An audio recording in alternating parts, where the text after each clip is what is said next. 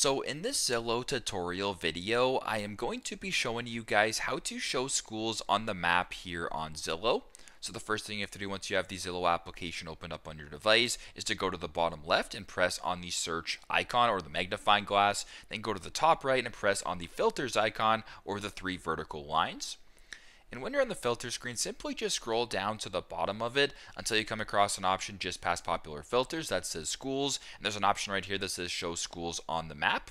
And if you go ahead and press on that right there, it actually then opens up another screen so you can see the grade level of the schools, elementary schools, middle schools, high schools, or the school type, so public, private, charter. There's some ratings as well. You can change the grade school rating to wherever you want. And once that is done, you can simply just go to the bottom right here and press on see results. And there you go. Pretty straightforward, but that's how you guys can show schools on the map here on Zillow when you're looking for new listings and all that kind of stuff. I hope this video helps. Thanks again for watching.